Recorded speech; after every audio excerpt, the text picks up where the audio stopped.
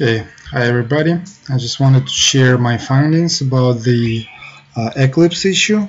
So I went after I installed everything, GRE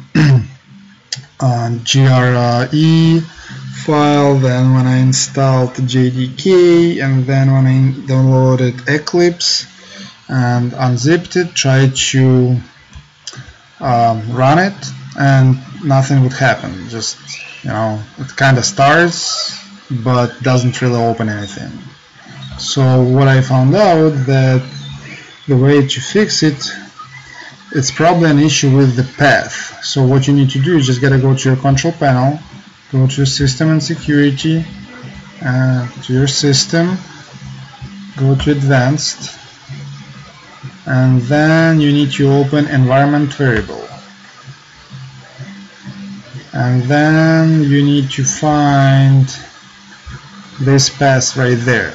So you need to change the current path after installing the current that is already there to correct one. So to get correct path, you need to go to your my computer, program files, Java folder, GRE1, whatever version you have. Well, let me show you. So you go basically program files, you find folder Java, go inside, then you go inside whatever is there, inside of bin folder, and you need to find a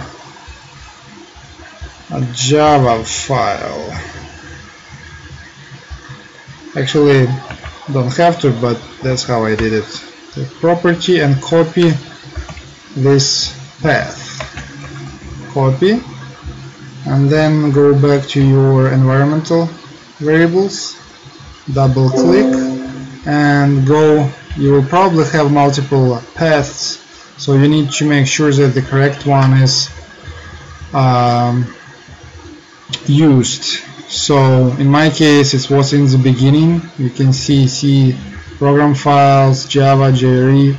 So you need to delete this whole thing and paste what you just copied, and then click OK. In my case, I'm not going to do this because it works fine now. So when you paste it, click OK, OK, and then you will be able to run Eclipse.